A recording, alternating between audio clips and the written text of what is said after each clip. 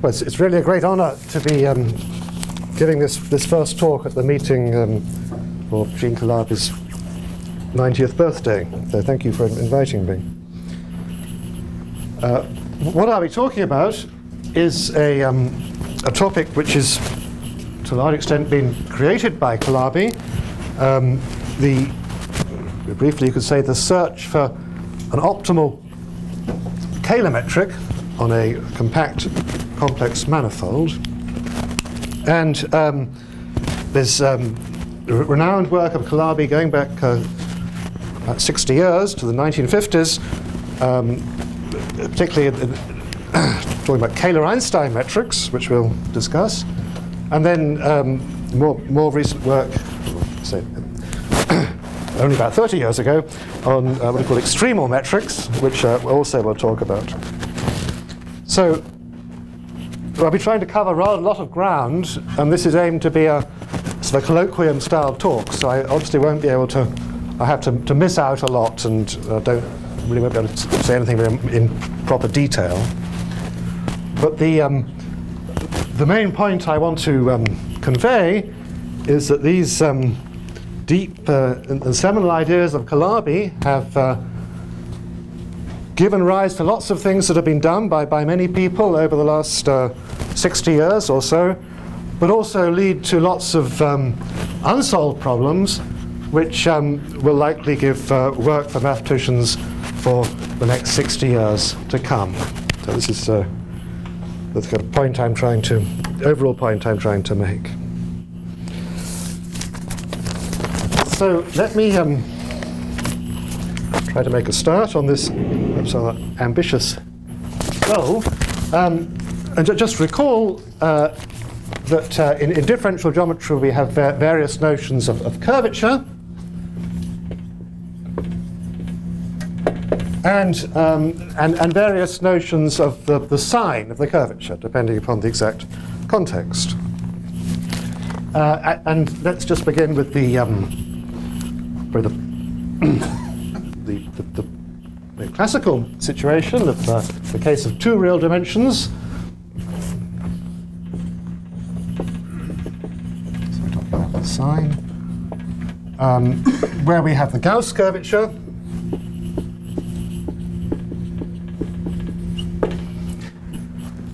And this is linked to topology by the famous Gauss-Bonnet formula. The integral of the Gauss curvature over a closed surface is given by a multiple of the Euler characteristic. So we have the, just restricting to the oriented case for simplicity, we have the positive situation with the two-sphere, positive Euler characteristic, the torus, the zero Euler characteristic, and surfaces of higher genus of negative Euler characteristic.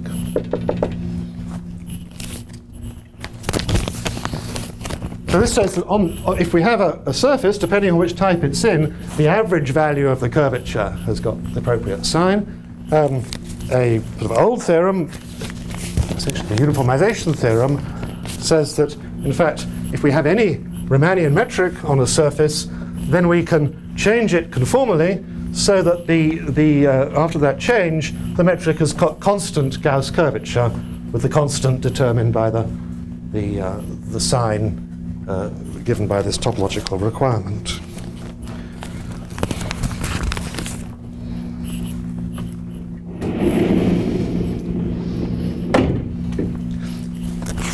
So moving on from this sort of very old paradigm, we come to to discuss the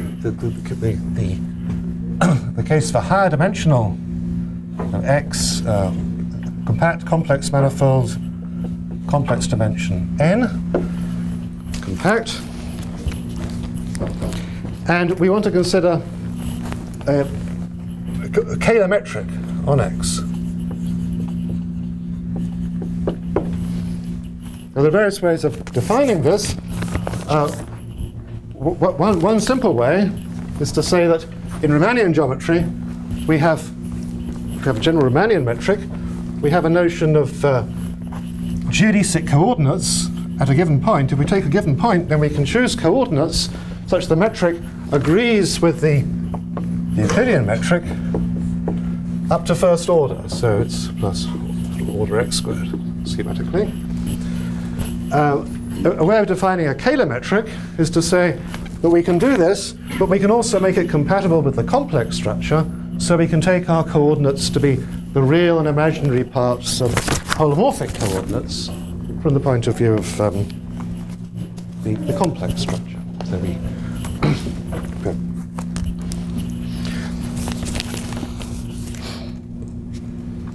So if we have then a complex Kähler manifold, we have two basic topological things that we can consider. One is the first Chern class of the manifold,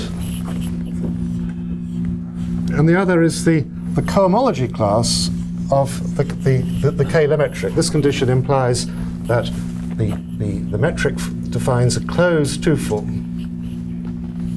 So we get two different classes in the real cohomology of X. So I realize this is a bit more technical for people who are not geometry and topology specialists, but actually the precise definition of these will not really enter too much. So if you're not familiar with these, don't really worry, because just assume that they're certain symbols that we can write down for the time being. In any case, we can consider among all these compact Kähler manifolds, we can consider ones where we have the property that these classes are proportional. So we consider, suppose C1 of X is some multiple of omega. So this may not be true, but for a general compact complex manifold, but let's consider the cases where it is. So there we have, then we're going to have then three cases where lambda is positive, 0, or negative.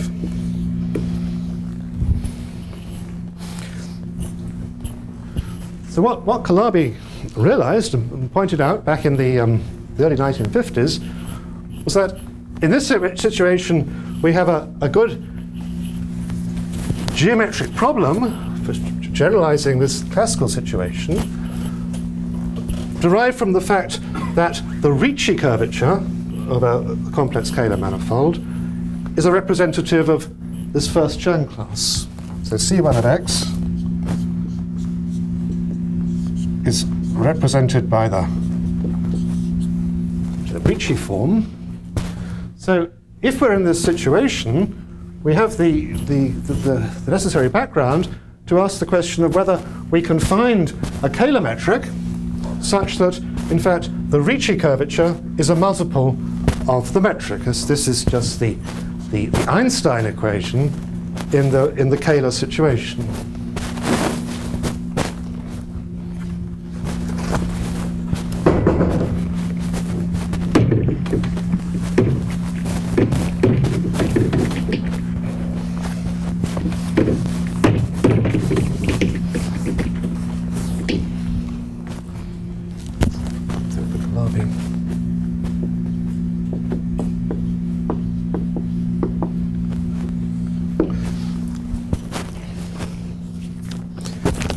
So can we find a metric? Can we solve, say this way, the Kähler-Einstein equation?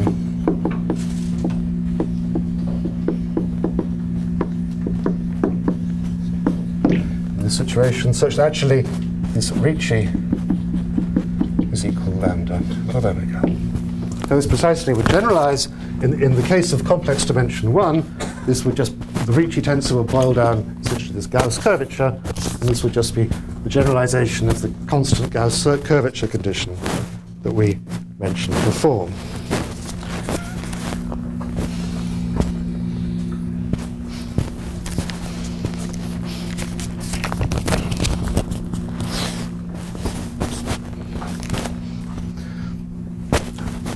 Of course, as well as asking the question, Calabi also proved many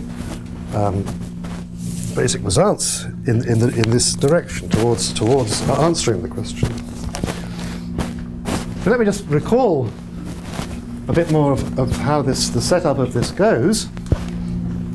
A wonderful thing about Kähler metrics is that they can locally be determined by a single function. So locally,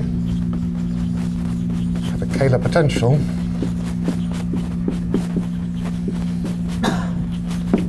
phi. So our metric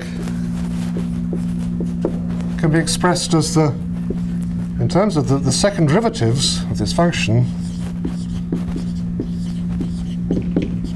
as follows.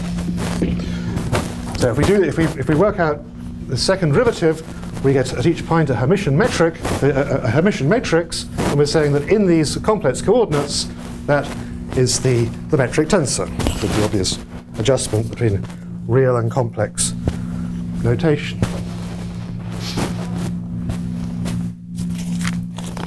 And in fact, this Kähler-Einstein equation, although it apparently depends, because apparently the Ricci curvature depends upon two derivatives of the metric, so you'd expect that to depend upon four derivatives of this Kähler potential. In fact, it can be, we can integrate out, essentially, two derivatives and write it in a very comparatively explicit form. So the Kähler-Einstein takes the form. If in this local version of simplicity, we take this Kähler potential phi, we take this matrix of second derivatives, and we take its determinant, and then this should be equal to e to the minus lambda times phi. We got the sign right, I hope.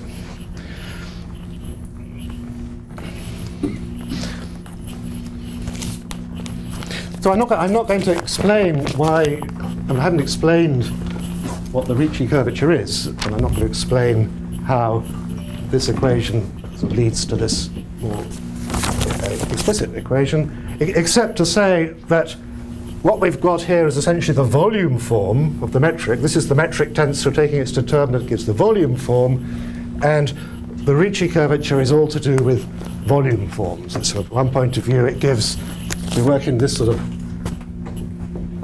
geodesic coordinates at the point, and we ask how the volume form of the metric looks, and when we don't make this expansion, then the second order term is given by the Ricci curvature. Or another way of saying it is that this C1 of x, this is essentially, well, I'm saying it's the first Chern class of the canonical bundle of x, as an algebra geometer would say, and we can think of the volume, the Ricci curvature is the curvature of the canonical bundle, minus the curvature, and the volume form, is giving a volume form is same as giving a metric on this canonical bundle. So apart from muttering that it's all to do with volumes, I'm not going to say anything more about this equation. But at least you can see it's an explicit kind of equation you can write down. It's called it's a version of a complex Monge-Ampere equation because it involves this determinant of this matrix of second derivative, and is much related to the real Monge-Ampere equation.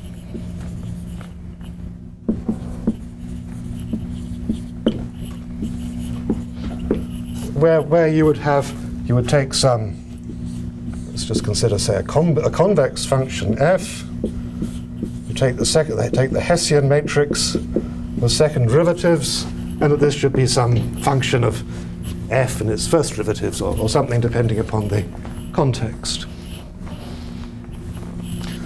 So these complex Monge-Ampere equations are bound up with the study of the Kähler-Einstein condition. There's also a real analog to which also Calabi made many important contributions. Of course, these are highly nonlinear equations because the determinant is a very nonlinear function. And these things are important, particularly, for example, in the subject of affine differential geometry.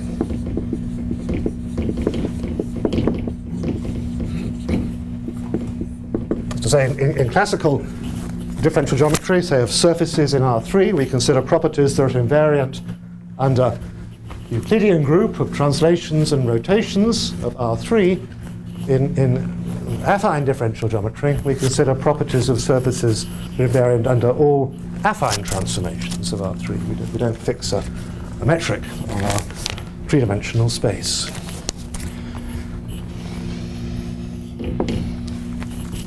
Okay, this was the area, research area, which Calabi's work in this time sort of initiated. And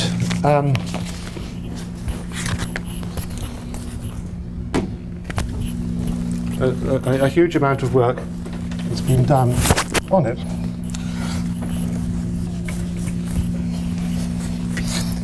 So it turns out that the sign of lambda is very crucial in the study of this equation. The as it were, conventional approach, which was pursued for 20 years or so, was to study this equation via a priori estimates, or perhaps embedding this in a larger family of equations, and deriving a priori estimates for various quantities involving this Kähler potential by subtle and ingenious arguments. And then if lambda is negative, then all the signs work out in a good way when you want to do these estimates.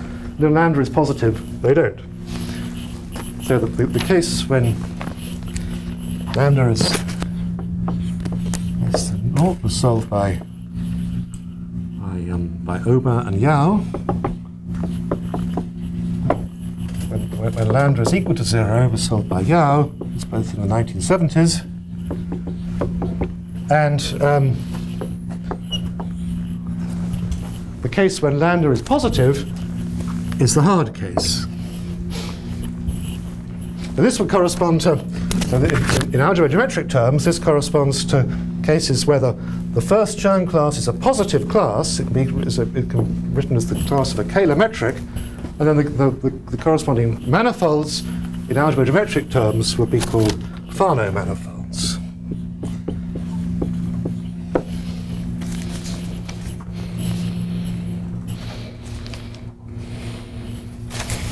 So, in these two, the negative and positive and zero case, there's a straightforward existence for it, essentially. But in this Fano situation, it was realized for many years that can't be the case. There's an old theorem of Matsushima who says that if we have a Kähler-Einstein metric, then the automorphism group of X, the holomorphic automorphism group, is reductive. A reductive Lie group, that's to say, this is a complex Lie group, but it must be the complexification of a compact group. So this is some Lie groups are, and some aren't.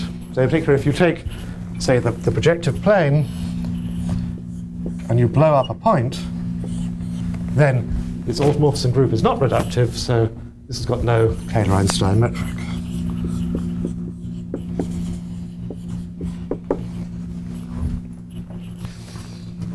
And in fact, you can see in a more basic way, you can see why having automorphisms can show that there's no possibility of just a naive way deriving a priori estimates, because if you have one of these holomorphic automorphisms, f from x to x, then if you have one solution, omega, you have another solution given by pulling back by f. So if you have if this is a non-compact group, then you can take a sequence of f's which are diverging, and so this sequence of pullbacks will diverge in any reasonable sense. They can't satisfy any fixed uniform estimate.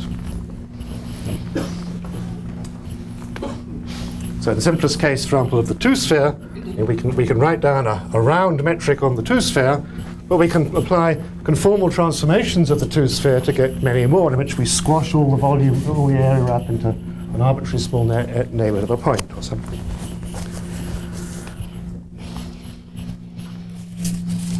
So in fact, in a sense, it's much, from kind of a PDE point of view, in a sense, it's much easier to prove the existence of a Kähler-Einstein metric on some complicated high-dimensional variety of negative curvature than to prove the existence of the round metric on the two-sphere if you didn't happen to know that one existed. Of course, you do. So, following this renowned work of Yao and Oba in the 1970s, this was a big question in the field of just when should the Fano manifolds have Kähler-Einstein metrics.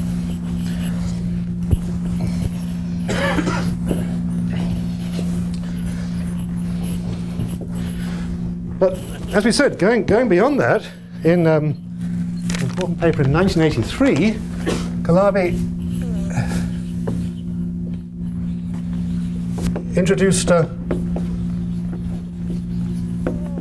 more general question of first defining and asking about the existence of what's called extremal metrics.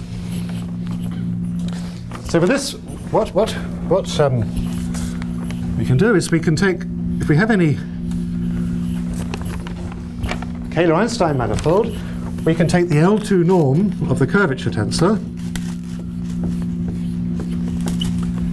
and think of this as a functional on the space of Kähler-Einstein metrics, on the space of Kähler metrics. Or more precisely, I mean the space of Kähler metrics in a fixed cohomology class, with the class of omega fixed.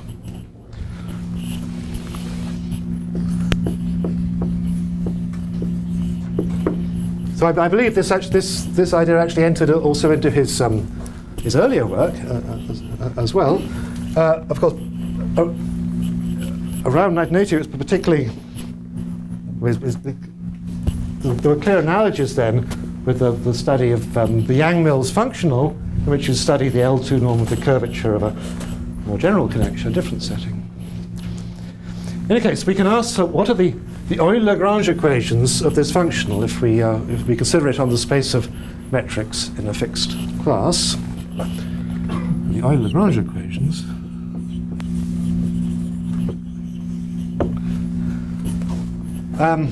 These can be expressed by saying that if we take the gradient of the scalar curvature, so let's write this S, so this is the trace of the Ricci curvature, just a function. We take the gradient in the usual Riemannian geometry sense, this is a vector field.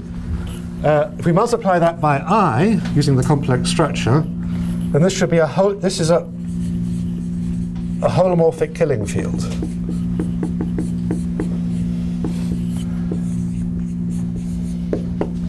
That's to say, both the one parameter group generated by this vector field generates complex automorphisms, the kind we were considering here, but also Riemannian automorphisms, isometries of the Riemannian manifold.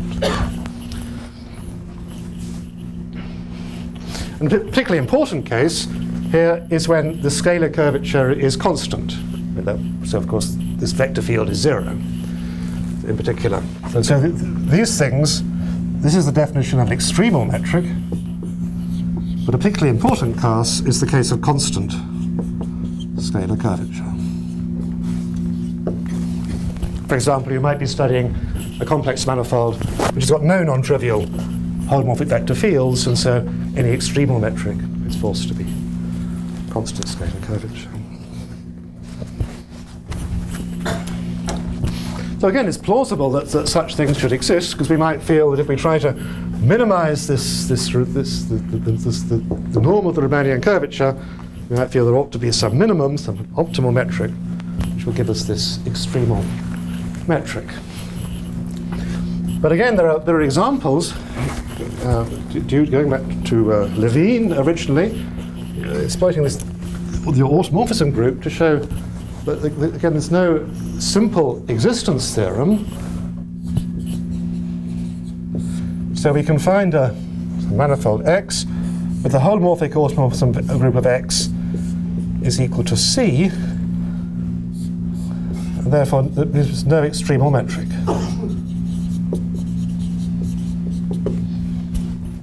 Why is that? Because because this vector field, if we had one, is supposed to be a killing field, that would mean that we have to have this thing would have to generate a compact subgroup of the automorphism group, but C has got no non-trivial compact subgroup.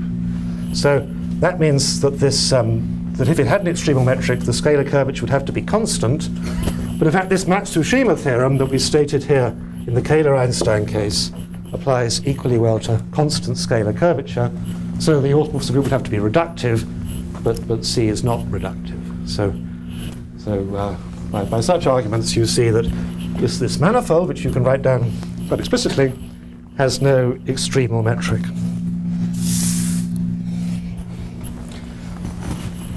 So what we find then is that when we ask these natural questions about how to find an optimal metric on a Kähler manifold in somewhat different contexts, then the answers have to be quite difficult. It's hard to even know what is true, let alone to prove anything.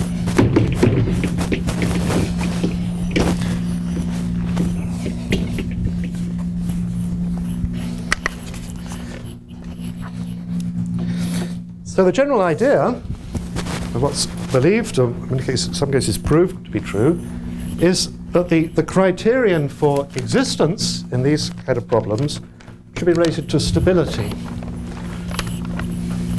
So, general conjecture is that the existence should be related to stability.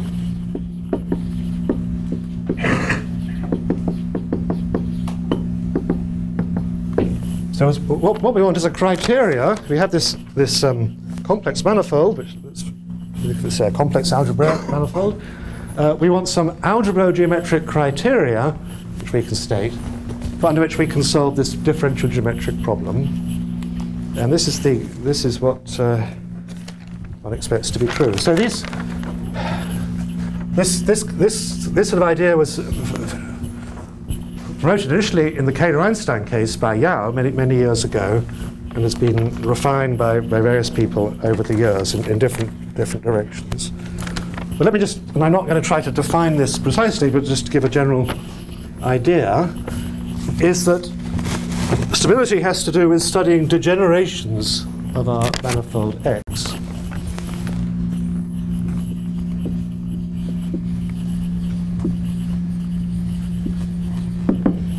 So to say everything is complex here, or even algebraic, we consider a family, an n+1 dimensional family with a map, called a flat family, we should say technically, such that the fibers for non-zero T are isomorphic to the manifold X we started with, whereas the fiber over 0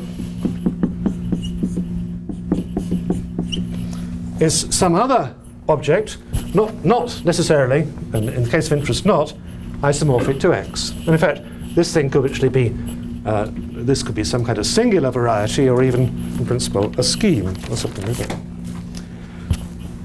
So we should study degenerations of this kind, and the notion of stability is saying that X is stable if, for all such degenerations, there's a certain numerical invariant should have the right signs. So I'm not going to have time to explain. In an example, this will hopefully see what this is, but I'm not going to try to explain it in detail. But if we have such a degeneration, then we can assign a numerical invariant to it. The notion of stability is saying that X is stable if any time you degenerate it, this Futaki invariant is positive.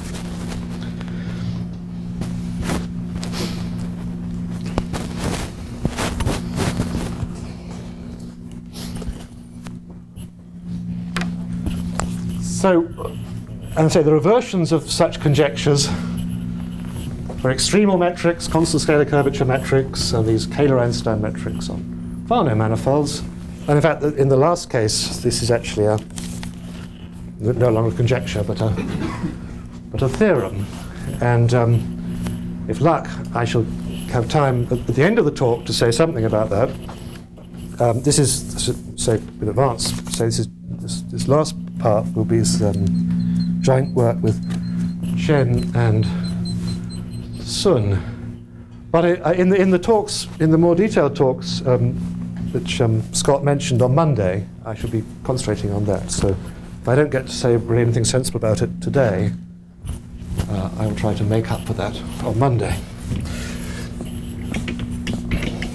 But what I want to try to do for the next section of the talk, that's a quarter of an hour or so, is to illustrate how this works in the case of toric manifolds. Because I think that's a good way of getting one can make the what's going on.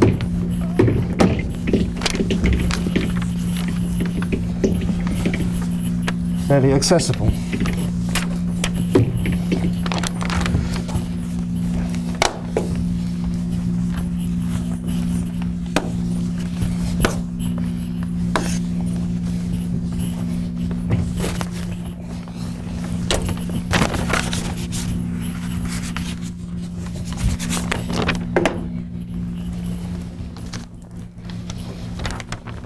So, let me consider toric manifolds.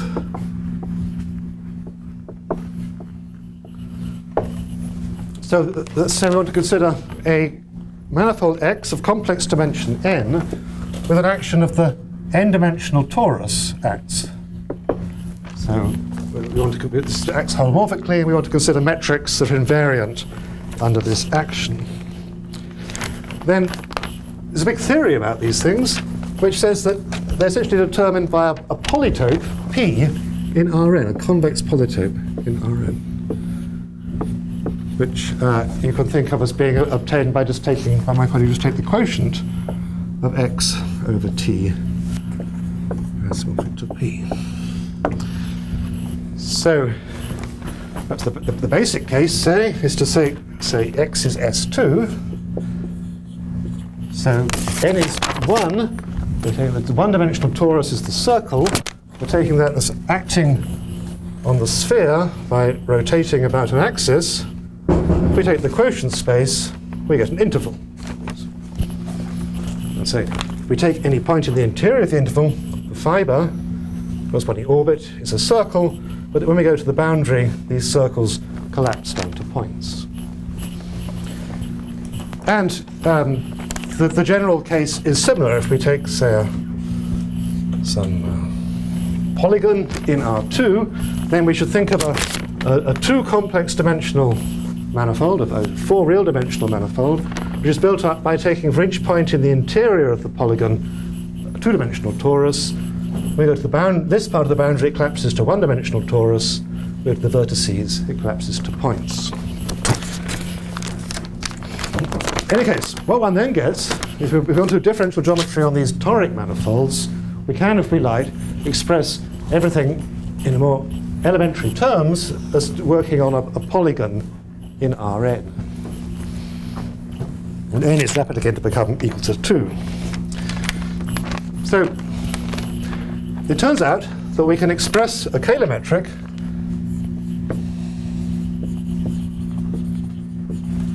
can be expressed in terms of a certain convex function on P, which is, in fact, it's called the Legendre transform of the Kähler potential we were considering before, which satisfies suitable boundary conditions on the boundary. I went right down. So what is the extremal? Suppose we just ask for extremal metrics in this toric situation. They can be described in the following way. You consider a functional f of u, which has got a nonlinear term. So we take this determinant of the Hessian. Let's just write that as uij. Say this matrix of second derivatives. We take its logarithm. So we integrate that over p. And then we add on a apparently innocuous linear term, so let's write LA of u. LA of u is given by the integral of u over the boundary of the polygon with respect to a certain measure that comes with comes into these boundaries. So there's a certain measure on the boundary, which is just a multiple of Lebesgue measure on each face, which is given by the geometry, and we take that the integral of u with respect to that measure, and then we subtract off the integral of a times u over p, where a is a certain affine linear function, a fixed affine linear function.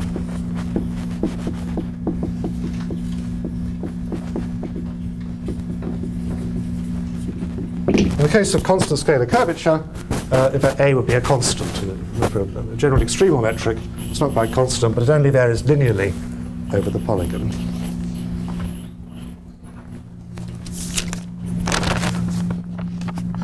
So an extremal metric is given by finding a critical point of this function, or in fact a minimum of a function.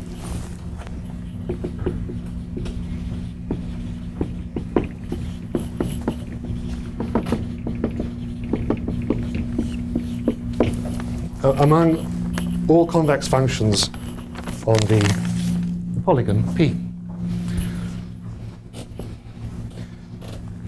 So you get a sort of an idea about, without trying to prove anything, you get a kind of physical intuition about what this is saying. We're trying to minimize f, so we're trying to make the determinant, we'd like to make this determinant of the Hessian large. We'd like, from that point of view, we'd like to make u grow rapidly as we approach the boundary. On the hand, we all have this linear function L, which involves the integral of u over the boundary. So if we make our function grow too rapidly at the boundary, this term will become bad. So that will stop f becoming large. So the minimizing the functional has to do with balancing this term against this term, roughly speaking.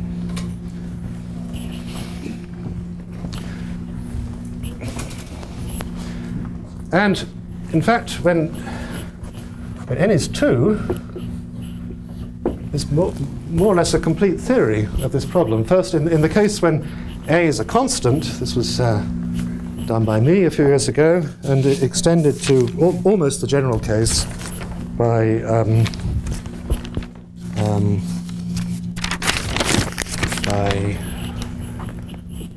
three authors, B. Chen, Li, and Sheng, for the general case. And I can tell you what the answer is, and it, so more or less you should have some intuition as to why it should be correct. So what it says is there's a solution exists, a solution of this minimizing problem, if and only if this linear function has the following property, that LA of f is weakly positive for all convex f on P, and strictly positive unless f is affine linear.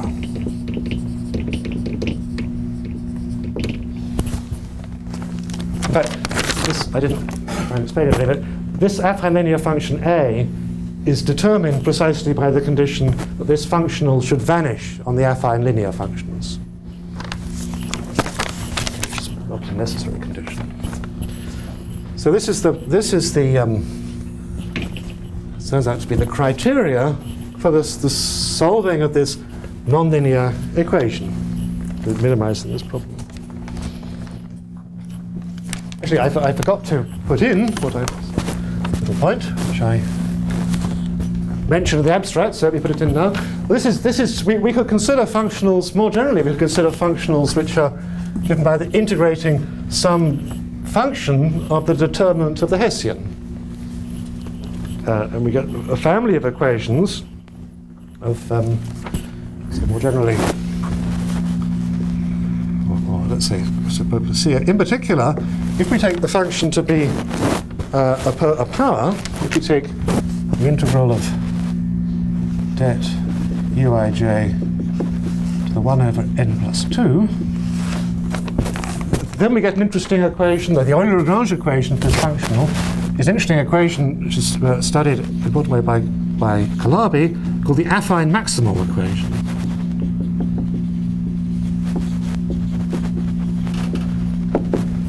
That's to say, the Euler-Lagrange equations, if we think of the function u as the graph of u as a surface in R3, then the Euler-Lagrange equations are actually affine invariant. This is actually an affine invariant functional. And so this is a natural topic in affine differential geometry, so which is studied by Calabi. And in fact, the kind of PDE techniques which are developed by Trudering and Wang for studying this problem are also very useful for studying this extremal problem. What we get is a complicated family of fourth order, nonlinear fourth order PDE arising from these kind of equations, Euler-Lagrange equations. So I should have said that a bit earlier in the discussion. Come back to it. In any case, what we get is in the two-dimensional case, we do in the end get a definite criteria for solving this problem. Roughly speaking, supposing we had, let's say, LA of f is, say, positive, then if we take some u naught and we take some large multiple of f, so t bigger than naught, then we can make this functional as small as we like, because we get a sorry, this is less than 0 to say, because this thing, we can make this is linear, so this is a multiple of t, a negative multiple of t, and this has got a log in, so it'll only grow slowly with respect to t, so it'll grow at rate log of t, relatively slowly. So if you have such a function in which this linear LA of f is negative, then you can write down, you can see that this functional can't be bounded below, and what the upshot of the theory is that the converse is also true.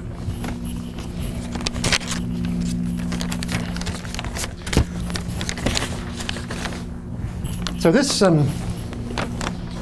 maybe doesn't look very explicit, because we have to study all possible convex functions f on P. But in fact, you can, so maybe strictly for simplicity, I should talk about, for exactly precisely true, I should talk about the constant scalar curvature case now. In fact, it suffices to consider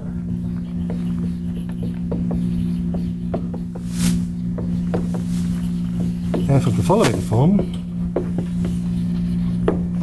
If alpha is an affine linear function, let's write, say, f alpha is the maximum of alpha on 0. So in the one-dimensional case, here's the graph of alpha. We get a function with a single discontinuity in its derivative. So it suffices not to look at all the general complex functions, but this special small family is given by an affine linear function. So what does all this have to do with stability in the form that I outlined? So supposing we're in the bad case and we don't have a solution.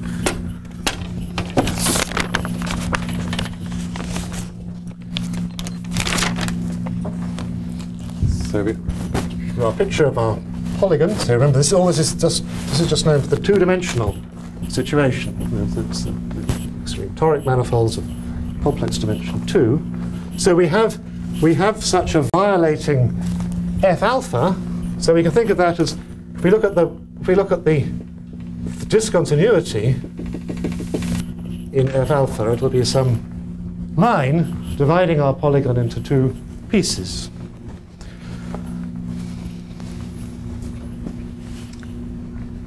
So it turns out that these two pieces also satisfy the condition that they also define toric manifolds. So this picture, sort of in Rn, corresponds in complex geometry to degenerating our complex manifold into the union of two pieces. The simplest case would be to say, so for example, if we take n equals 1, then we can take a conic, say xy equals epsilon.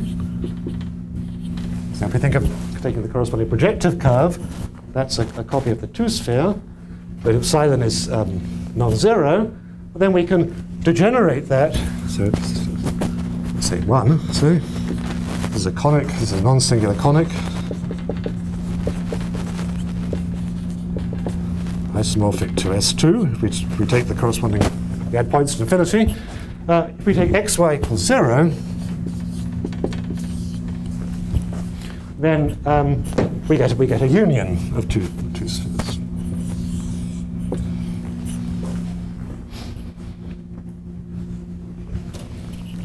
So this is the simplest kind of way in algebraic geometry in which you can degenerate one thing into another one just by, in the limit, getting something which breaks up into two pieces. So in other words, this picture, what the conclusion is, that if there's no solution,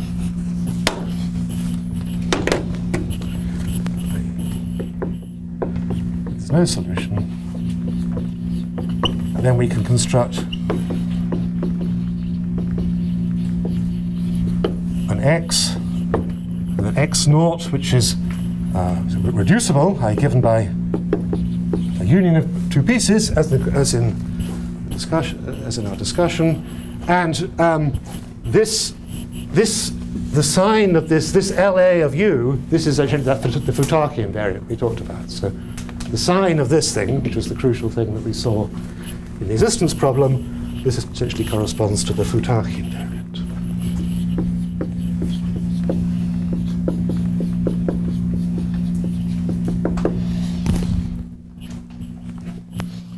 So, right. Most of what I've said has analogues in the general story. For example, this functional here is what's called, in the general situation, we have what's called the Mabuchi functional. This is the sort of Mabuchi functional written down in a special case. But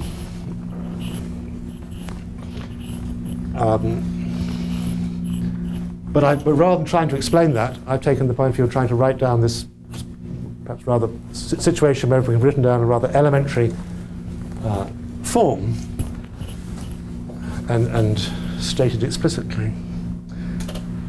What I should emphasize, although in the end the statements can be made quite simple and easy to grasp, the proofs are all very long and difficult, because they involve grappling with this complicated fourth order PDE which arises from this function.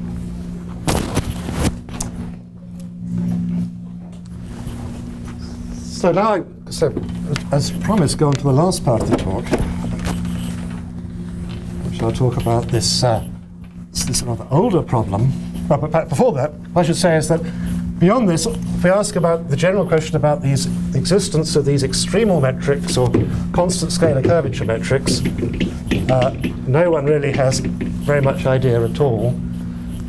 With great effort, we can solve what's the simplest case, where we both impose this large symmetry, this toric symmetry, which makes things much easier, and also we work in the smallest interesting dimension, n equals 2. So kind of the simplest possible case we more or less have a good understanding of, but beyond that, no one really has any idea very much at all. So this is what I mean when I say that this work for mathematicians for many years to come in trying to develop these ideas introduced by Calabi. So the last few minutes, I think maybe about 10 minutes or so, I should talk about, go back to the case of Fano manifolds.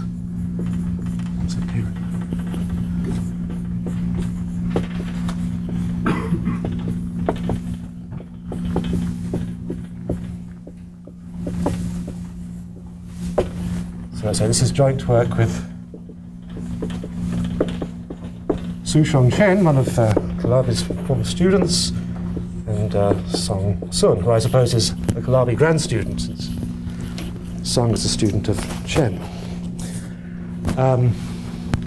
So we haven't really, I didn't really properly define this stability, so I'm not going to start trying to do that now, but the theorem is, the basic statement is that we have a Kähler-Einstein metric, so a Kähler-Einstein metric exists. So this is as conjectured by Yao many years ago in some form, if and only if X is stable. Given that I haven't properly precisely defined this notion.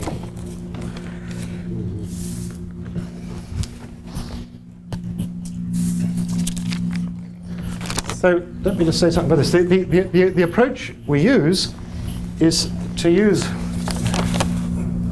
embed the problem in a family that's somewhat different to the families that have been considered before. If we take a sort of divisor in X, a complex codimension 1 submanifold of suitable kind, then we consider metrics with cone singularities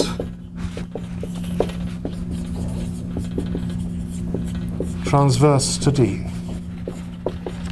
So in a complex codimension 1, real dimension 2, in the transverse direction we see a real two-dimensional picture. And what we're saying is the metric is modelled on a cone of the kind we're familiar with. So that the length of this thing will not be 2 pi, it will be 2 pi beta, where naught there's some beta.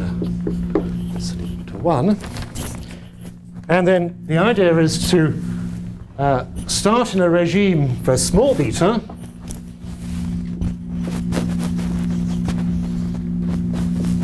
where you can relatively easily prove existence of a Kähler-Einstein metric with this cone singularity.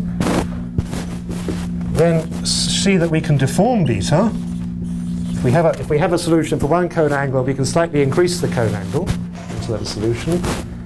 And then say either, as we keep trying to deform and deform and deform, either we can go all the way up to cone angle 2 pi, which is to say we've found the smooth Kähler-Einstein metric that we wanted, or we must get stuck at some point. And the way we get stuck precisely allows us to construct this degeneration which is going to contradict stability.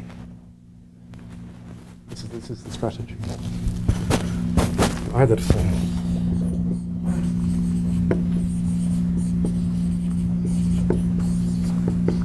So in this case, i.e.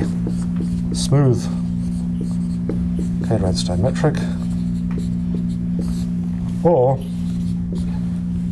construct degeneration X, as we discussed in outline before.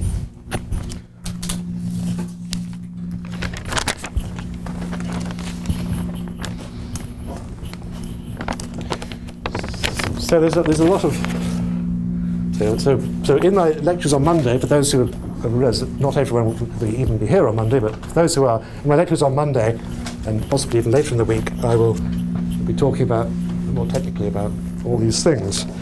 But kind of the crucial thing we need to do is supposing we have some sequence of angles beta I, say increasing to some limit beta infinity, and so supposing we have our solutions omega I for these angles, then what we want to do is to find a limit as an algebraic variety.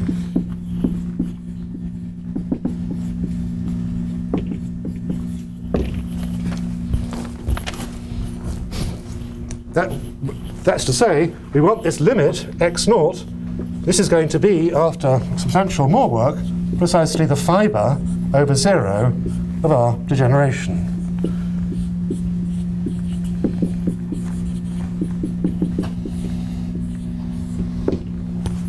But the crucial thing is, can we take a sequence of these Kähler-Einstein metrics, or well, with these singularities, but that's a technicality, and get a limit which again has got a natural algebraic structure.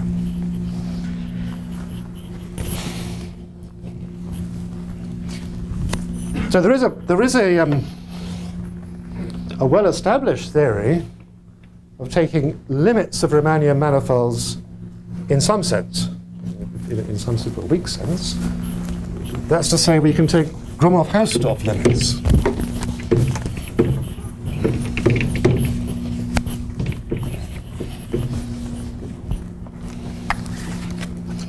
So this is really a notion from metric space geometry. If we have A and B metric spaces, then we define the Gromov-Hausdorff distance.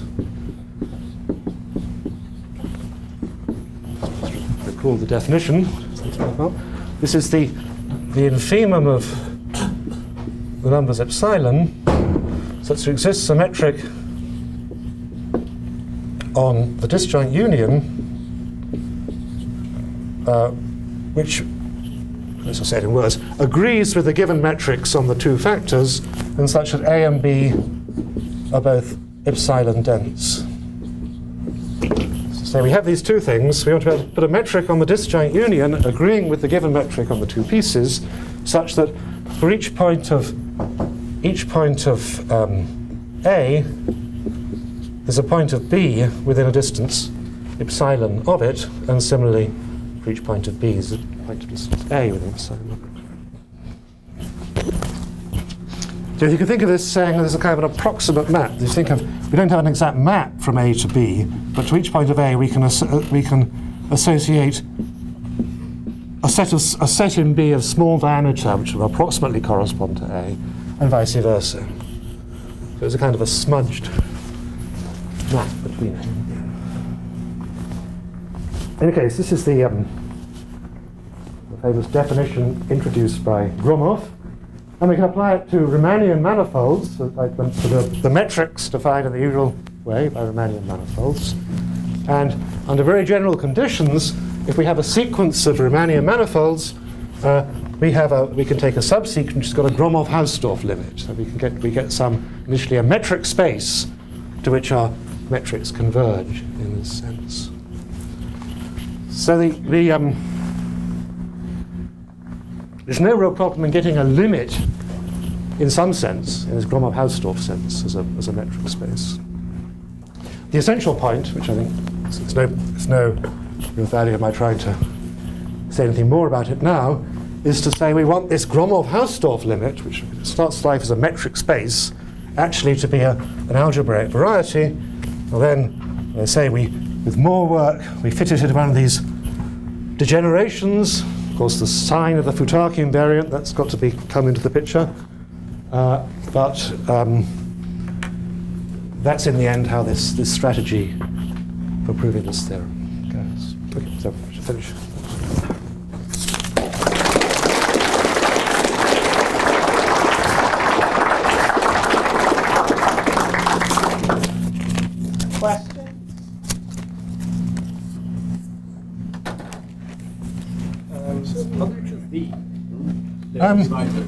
Yeah, D. Right, that's a good question. So this could be. We can take essentially any multiple of the anti-canonical system. This is so D is going to be in for some positive lambda. A smooth divide. So by general, if you have a Fano manifold, then by general facts we can choose a multiple such that there are smooth divisors in this class. You can take any one.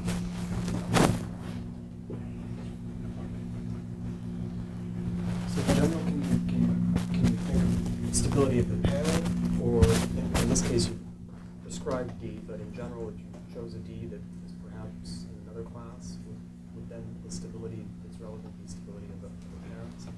Yeah, well, there's a natural notion of stability of pair. That's essentially what we do to make it a notion of. That's right, stability. So it's very much modelled on the corresponding things for parabolic bundles and things of that kind, where you again.